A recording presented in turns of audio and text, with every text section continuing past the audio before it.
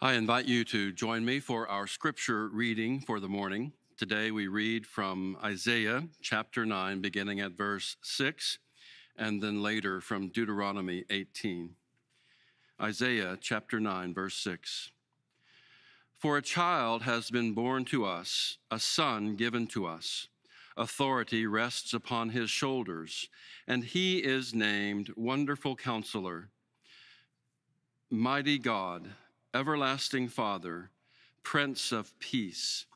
His authority shall grow continually, and there shall be endless peace for the throne of David and his kingdom. He will establish and uphold it with justice and with righteousness from this time onward and forever.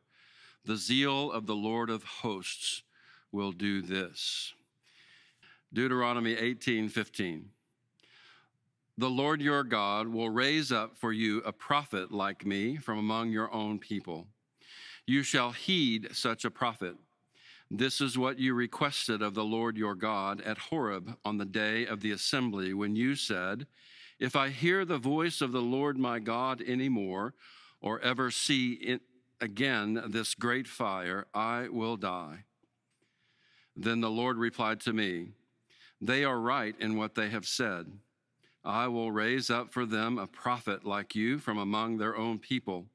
I will put my words in the mouth of the prophet, who shall speak to them everything I command. Anyone who does not heed the words that the prophet shall speak in my name, I myself will hold accountable. This is the word of God for the people of God. Thanks be to God. Well, join me in prayer. Oh God, open us up. Open our eyes that we might see, open our ears that we might hear your word in the midst of these words today. Open up our hearts then, God, that we might feel. And then, oh Lord, open our hands that we might serve. Amen. Well, the Christmas season upon us, and it is a sentimental time. I mean, we like to think about eggnog around the fire and children in their pajamas opening up their presents. And we like to think about Bing Crosby singing White Christmas. I mean, all of that stuff. I just love it, honestly. It is, I look forward to it. It is the tradition of Christmas. It is so full of sentiment. It brings back all of these childhood memories, and all of the marketing around us just kind of plays into it, and it all becomes a part of a really beautiful, sentimental time. But I love that part. I'm not poo-pooing it. I think it's all special. But I think we have to be really careful. And we have to be careful because we'll begin to think that that is what Christmas is. Instead of really understanding, why is it a big deal that Jesus is born? Like, who is this Jesus? I mean, if we believe that Jesus is the Messiah, the promised Messiah, and I certainly believe he is, why is that so powerful? What difference does that make? Who is this Jesus to be born? And I think we can let the sentiment sort of soften us up. So, I mean that in a good way, so that we can allow the real true power of who this Jesus is to seep in. So today you heard the scripture that, let's face it, you know it best from Handel's Messiah, another one of those marvelous sentimental traditions of Christmas. And his name shall be called Wonderful Counselor, Mighty God, Everlasting Father, the Prince of Peace. His name shall be called. Now, it's always important to remember that in the Hebrew tradition, that your name is it corresponds to your identity. It's not just something that you're called. It's who you are. Your name is who you are. It's the role you play. It's your character. It's what you're here for. And so when we say his name shall be called Wonderful Counselor, we're saying that's who this Messiah is. He's a wonderful counselor. He's a mighty God. He's an everlasting Father. He's the Prince of Peace. We're going to be talking over the next 4 weeks about these, who this Jesus is. And we're going to really look at 4 things: prophet, priest, king, and child. And those there is a loose connection between those and wonderful counselor, mighty God, everlasting Father, Prince of Peace. So I want you, if you forget nothing else, if you remember nothing else, I want you to remember those four components: prophet, priest, king, and child. And today we're going to talk about Jesus as the prophet that came. So the scripture that we read from Deuteronomy is the words of Moses. And Moses says God is using Moses to speak a word to the people. He says, "The Lord your God will raise up for you a prophet like me from among your own people, and you shall heed just such a prophet." Then in verse 18, it repeats it. "I will raise up for them a prophet like you from among your own people. I will put my words in the mouth of the prophet, and who shall speak to them everything that I command." So what is a prophet? A prophet is one who speaks for God, right? Who brings a word from God to the people. I like to think of it as sort of a downward motion. The prophet is the one who speaks to the people on behalf of God. Now, sometimes we think of a prophet as someone who foretells the future. And that's because the prophets of old would, in a sense, foretell the future, that God has said, this is how you're behaving, and this will be the consequence for that. It's kind of like a parent telling a child, you're making a decision, and this is what's going to happen, right? So that's why we think of when we say something has happened that you predicted, that we said, wow, that was prophetic, meaning you were told what the consequences were going to be, and you received those. A prophet is one who brings a word from God. Now, Israel, at the time of Christ, needed a word from God. And I'll have to tell you, in the world we live in right now, we are anxious for a word from God. In a time where truth seems pliable, where truth seems to be that which you want to say it is, regardless of any connection to anything, we are hungry for someone who will give us, for a wonderful counselor, for someone who will speak the truth to us in a way that we can believe it and understand it and claim it.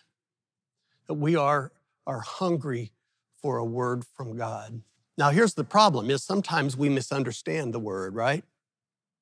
I mean, we've got scripture, we've got the teachings of Christ, and somehow we don't all hear it and we don't all appropriate it the same way. I had a funny thing happen to me this week. I had a conversation with a pastor who was a friend, and we were kind of commiserating on what we're going to do about COVID and how we're dealing with it and all of that sort of thing. And so here's the text message exchange. He says, "No idea what to do about Christmas Eve. This is hard." I say, "Yes, it's hard. We just have to make a decision and live with it." He responds, after a little break, "Ugh, I have COVID, 4 exclamation marks. And I respond, "No way. No way. You have been really careful, right?" He responds, after a little break, "No, no, no. Hate, hate, hate. Not have. Stupid autocorrect. I hate COVID." He doesn't have COVID. He hates COVID. I laughed about that. I mean, there's nothing funny about having COVID, but I just thought I had jumped to this conclusion that because he said, "I have COVID." I think what happens is we have this little autocorrect inside us that when we when we read a scripture or hear something, we autocorrect it to say what we want it to say, right? We interpret it so that it says what we want it to say, and we don't really hear the word from God. Now, I will tell you that what I believe is that the reason we study Scripture, the reason we work at it so hard, the reason we dig into it, The reason we read it as part of a community of people who have other thoughts and ideas. The reason we pray so hard. The reason we come together in worship, all of that is so that we will come to know the speaker of these words better, this Jesus whom we worship, and that we might more fully actually understand the word that the prophet Jesus is speaking to us. Now, let me be clear, Jesus is more than a prophet. We're going to talk about that in the weeks ahead. But first and foremost, Jesus came to give us a word from God. So what is that word? 3 things quickly that I want to share with you. Here's the first word. First word that Jesus brings us is repent. Repent. I know that sounds kind of street corner preacher, but it's a clear word. It's time to wake up and smell the coffee. You got to make some changes in your life. You know, the scripture that we use most often during this Advent season as we prepare for the coming of the Messiah is the words from John the Baptist. You're probably familiar with them. Prepare ye the way of the Lord, make straight paths in the wilderness, right? You know that part. Well, let me read to you the entire scripture. It goes this way. In those days, John the Baptist appeared in the wilderness of Judea proclaiming, repent, for the kingdom of God has come near. This is the one about whom the prophet spoke when he said, the voice of one crying out in the wilderness, prepare the way of the Lord, make his paths straight. Repent, for the kingdom of God has come near. Friends, you may be really comfortable in the life that you're living. But what the scripture tells us is that we are missing the mark. That's literally what the word sin means in scripture. It's translated, it means to miss the mark. We are literally missing the mark. And I'm going to be honest, I want you to take this personally. I want you to imagine Jesus looking right down through the camera to you and calling you by name and saying, man, you got to make some changes. I have seen your selfishness. I have seen your attitudes toward brothers and sisters. I have seen the way you live your life.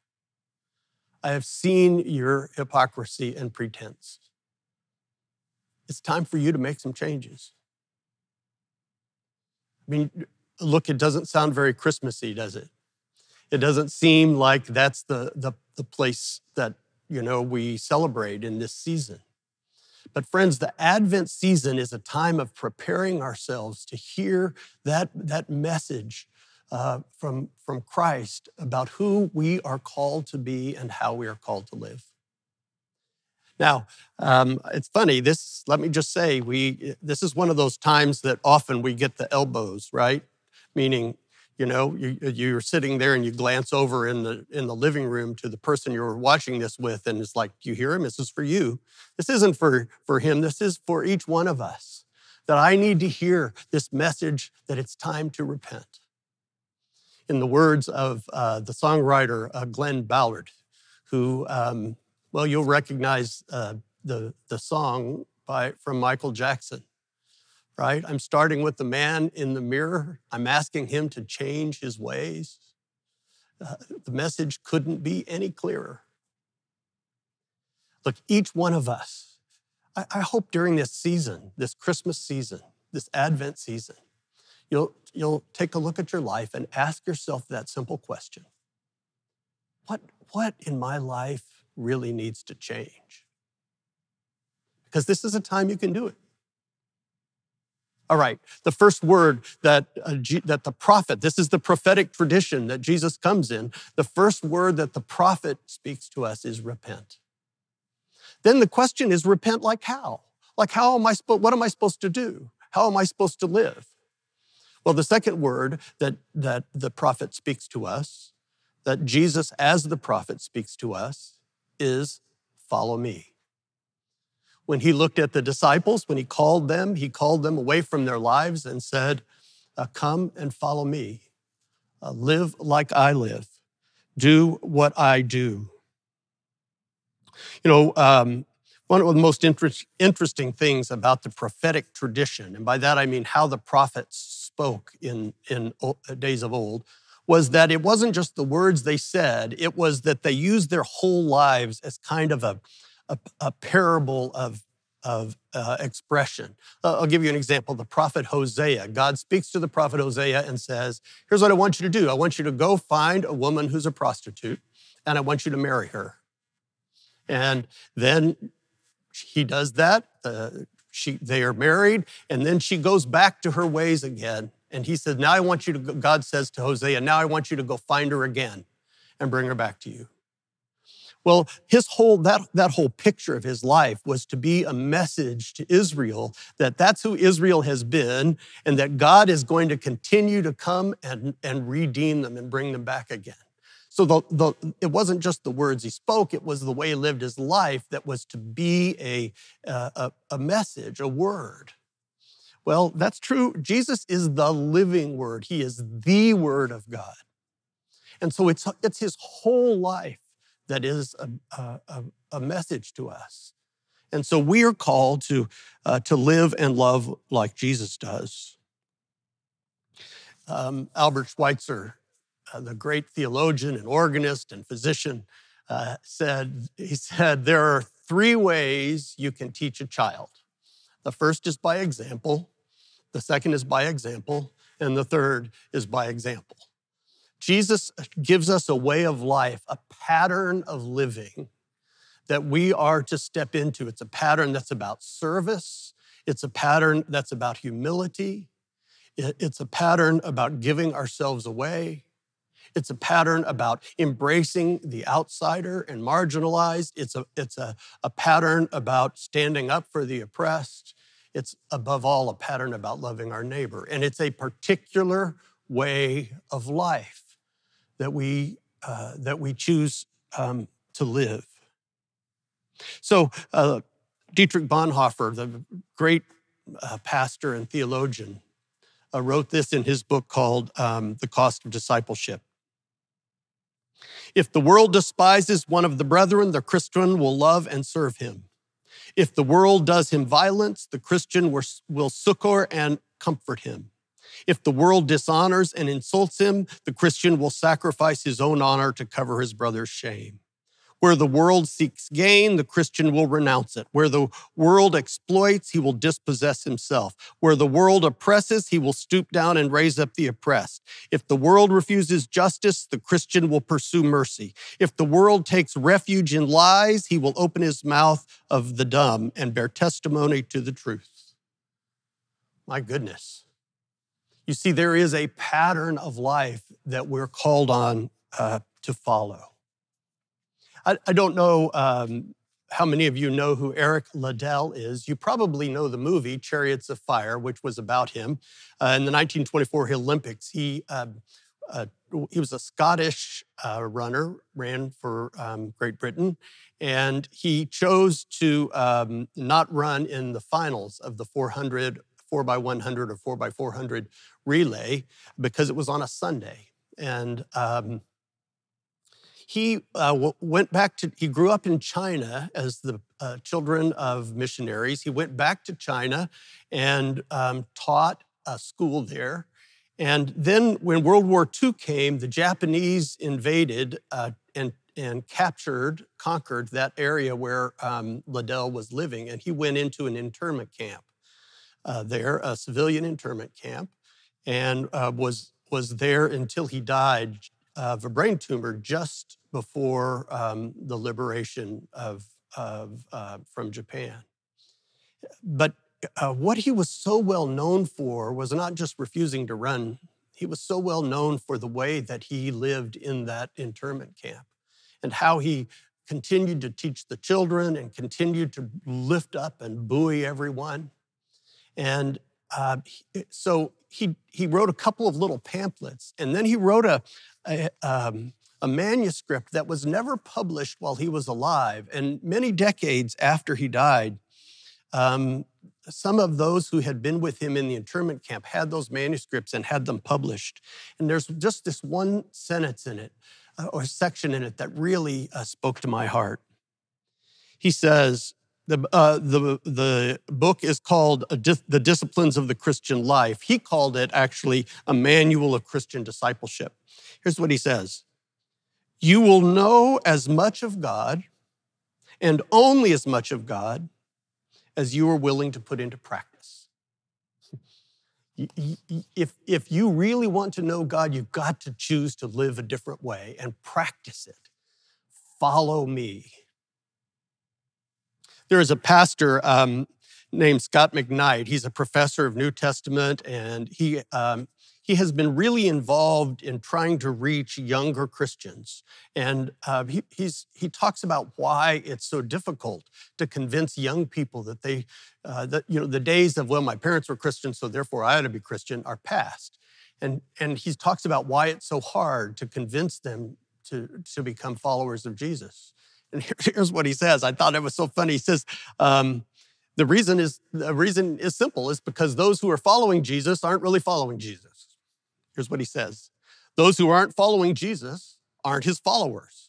It's that simple. Followers follow. And those who don't follow aren't followers. To follow Jesus means to follow Jesus into a society where justice rules, where love shapes everything. To follow Jesus means to take up his dream and work for it. The prophet's word to us in Jesus is live like this. This is how you live. You've got to make some changes, repent, and live and love like I live and love. That's our mission statement here at St. Luke's. All right, there's one more word, though, I don't want us to miss. And that word is a word of hope. The scripture said that we read a minute ago said that God would raise up a prophet like Moses. Well, here are the words that Moses says in Exodus 6. Therefore say to the Israelites, I am the Lord, and I will bring you out from under the yoke of the Egyptians. I will free you from being slaves to them. I will redeem you with an outstretched arm, with mighty acts of judgment. Look, the third word is, I will redeem you. It's a word of hope. You see, when we think of Jesus as the living word, we mean his whole life is the living word, right? Not just the way he lived all the way up to the cross, but the fact that he's resurrected. The fact that he will not, that God will not give up on us. That God will redeem us and make it right. Even when we fall short, I don't know how many times I have looked through my own prayer journal and seen my confessions and my repentance. And I look and I think, I'm here saying it again. I'm repenting of the same sins that I have sinned before. And I just can't seem to change. God, I don't know what to do. Have you thought that maybe? Have you wondered if there's any way it can be different?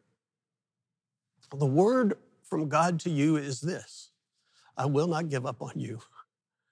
And my steadfast love will be with you when you sin and when you don't. I love you and I will redeem you. That's my promise.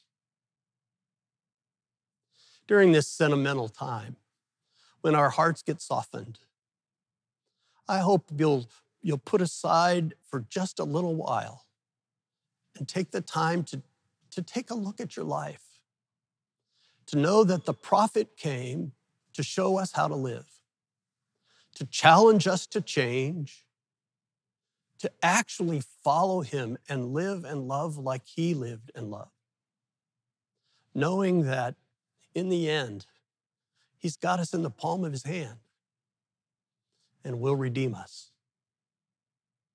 Let's pray together.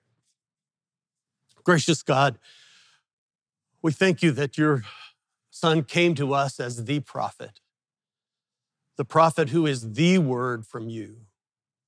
And that is a word of challenge that we might repent and change our ways. A model for us to live our lives by, a way to shape our lives to follow your Son, Jesus. And we thank you, God, that as we strive, empowered by your Holy Spirit to do just those things, we know that you will not give up on us.